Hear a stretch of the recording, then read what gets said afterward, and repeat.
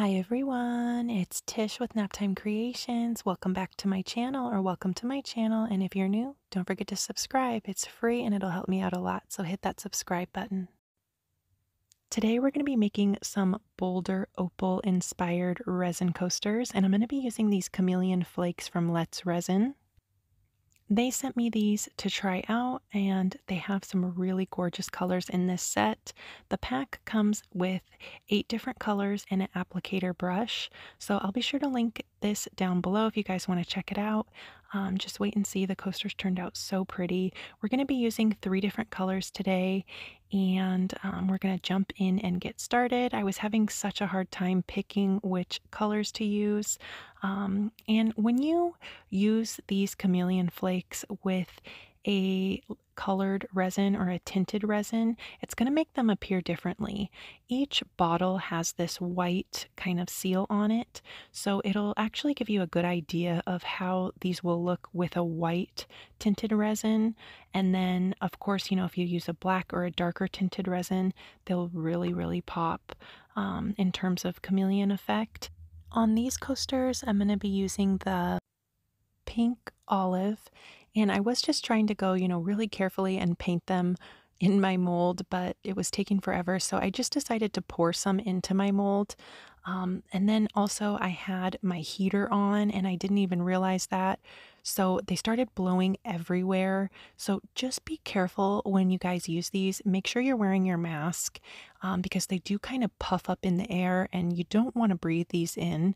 There's a lot of really fine particles in there. So what I ended up doing was just kind of pouring some in the center and then tilting my mold around, and they really stick nicely to the mold. So then I went in with the brush and just kind of pushed the flakes down, and we're just going to be using clear resin on the coasters. I went ahead and painted these 2 business card holders with these colors here. This one is the gold olive, and then the other one I used aqua or violet aqua, but this gold olive is so pretty. I'm excited to use these some more. They're really fun to use, and they give you a really pretty kind of opalescent look. And this one here is the violet aqua. My plan was to pour this one with black tinted resin and then the other one with white tinted resin, but I made some miscalculations, so I ended up just filling them both up with white tinted resin, and we'll demold them here at the end of the video and I'll show you how they turned out. And this pink olive is the one that I used in the coasters. You can see how pretty and opalescent they are. I saw a picture on, I can't remember if it was on Instagram, it must have been Instagram, of a Boulder opal, and I just got so inspired by it, so I thought I need to make some coasters like this. So I'm going in with just clear resin. This is the Total Boat High Performance Epoxy, and I'm filling up my molds. These coaster molds are from Dryer Days Art Studio. They take about 3 ounces each to fill up. I'll link them down below along with my coupon code, and that's pretty much it. Super easy for this step. I went in with my silicone paintbrush and scooped out any bubbles, and here we are the next day ready to demold them. I did not hit these with my heat gun because I filled the molds all the way to the rim, and I was scared if I went in with my heat gun to pop bubbles that the resin would overflow out of the mold. So I just carefully went in with one of those silicone paint brushes and scooped out any bubbles. And you can really see bubbles easily when you're using clear resin, so it was pretty easy to do. And we're also going to be doing some artwork on this little round I made. This is Decadence glitter from Dryer Days Art Studio. Super pretty. I just decided to do some artwork on this as well since I was already doing it on the coasters. So this is my Total Boat tabletop epoxy. You can see it's got bubbles, and that's pretty typical with tabletop epoxies. They are thicker in viscosity, so they have more bubbles, but don't worry, we are going to pop those all when we go in with the heat gun and the torch. And this is Egyptian gold mica powder from Island Micas and More. I added just about 3 little scoops on the end of my stick, and this is 1 ounce of resin. You can see the mica just really melts right into it. Gave that a good mix, and here we are ready to roll. I added 1 ounce of clear on top of each of my coasters here, and I added about a half an ounce on this little round. I did paint the back of these with liquid latex and let that dry before I went in and did my artwork. That's a good alternative to tape because the shape is kind of awkward, so these would be kind of hard to tape for me anyway. So I like to use liquid latex instead of tape, and I have a tutorial showing step by step how to do that. I'll link it down below if you want to check it out. It takes about anywhere from 6 to 12 hours to dry, and then you can go in and do your artwork.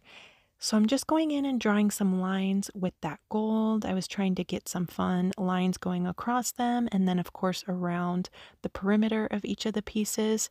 And I am working over aluminum foil because I am going to be using my torch.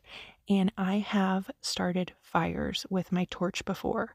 So I like to work over aluminum foil when I know I'm going to be using my torch because it's not super flammable. So always please make sure you have a fire extinguisher handy when you guys are using torches and anything that's flammable. So I just went in with one pass of the torch, and you can see it really kind of fanned out that gold. I'm going to leave the round as it is, this little round here, but I am going to go in and add a little bit more gold and use my heat gun on the coasters. I just wanted to blend the lines of gold out a little bit more, and that's what your heat gun is good for. Your heat gun is good for heating up and moving around the resin. The torch doesn't really do that. It's good at kind of just pinpointing direct heat in one spot, but your heat gun is really going to move that gold around. And I was pretty happy with how they were looking, so I'm just adding a little bit more gold.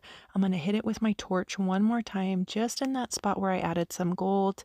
And I'm going to take the rest of my gold and just go around the perimeter of each of the coasters. I wanted it to look really gold around the edge, so I'm taking my finger, dipping it in the runoff, and just applying that gold to the rims of the coasters. And that's pretty much it. Here's how they're looking. Got some really pretty cells in there, and I just love these colors together. Those chameleon flakes are just gorgeous with the gold. I'm going to leave these as they are. I did want to leave this round as it was so I could show you guys the difference between just using your torch as opposed to using your heat gun as well. And here we are. The next day, ready to demold them. This is the little business card holder that we did with the gold olive flakes. And you guys are going to get a laugh in a second. These are actually kind of hard to demold. I think it's because they're so deep. I'm not really sure, but it almost flew out of my hand right here. But I caught it and there was no harm done. I caught it and we were good to go. But check out how pretty that is. I just love how color shifting the flakes are. And you'll really get that color shifting effect when you fill your molds with a tinted resin. Like I said, I used white on these, and for these I actually ended up pouring them in 2 layers, and I used the Total Boat High Performance Epoxy on these. And this one I was going to do black, but I ended up miscalculating how much resin I mixed up, so I just filled it in with white. And then I did do a little bit of a dark blue backing on these, just because one day when I was pouring I had a little bit of blue left over, so I just poured it in the mold before we demolded them. And here's how the coasters turned out. So pretty. And I apologize for the glare, but you know, resin is just like a mirror, so you can see my window right there. But hopefully you guys get the picture of how pretty these turned out. I promise they're 100 times prettier in person. The camera just does not do them justice. But if you guys have never seen a boulder opal before, definitely try to Google it. I was going to put a picture in the video, but I didn't know if I could or if I should because of copyright and stuff like that. So I didn't include a picture in the video, but they're really pretty. They've got like a bronze kind of veining going over them, just like these, and they just look like opals underneath the spots that you can see through on the stone. Super, super pretty. Let me know what you guys think of these down in the comments. I'm excited to use these chameleon flakes some more. They're really, really pretty to use. And here's how the little round turned out. You can see the difference in the lacing On this one, remember we just used the torch on this. I didn't use the heat gun at all on this one. It's got some really, really fine lacing, still super pretty, and that decadence glitter is just gorgeous, gorgeous, super sparkly. And as always, you guys, I'll link all the materials I used down below in the description box, along with any coupon codes that I have. So if you guys want to get any of these products to try, you can get a little bit of a discount. And these little business card holders, I like to attach a little crystal on top. I think I'm going to go with the big one on this guy.